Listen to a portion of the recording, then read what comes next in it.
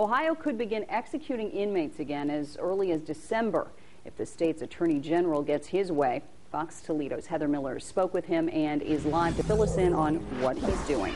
Yeah, right now there's a stay on all executions while the Ohio Department of Rehabilitation and Corrections reviews its lethal injection process.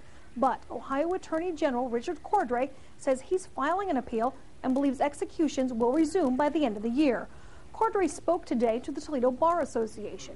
He says he's filing an appeal with the U.S. 6th District Court of Appeals to overturn a ruling earlier this month that temporarily halted executions. The federal appellate panel delayed the execution of Lawrence Reynolds because of the state's failure to have a contingency plan in place should a vein collapse, as it did with Ramel Broom last month and with Toledo and Joseph Clark back in 2006. As we think that the administration should have freedom in the road to resume executions once they've reviewed the protocol and become satisfied with the method of execution in the state. Cordray says if the state wins its appeal, the next execution could be December 8th at the Southern Ohio Correctional Facility in Lucasville. The Attorney General tells me he doesn't believe the recent problems with Ohio's executions will end the death penalty. He also believes lethal injection will continue to be the method of execution in the state, and the process will not vary much from the current 3-drug cocktail currently administered.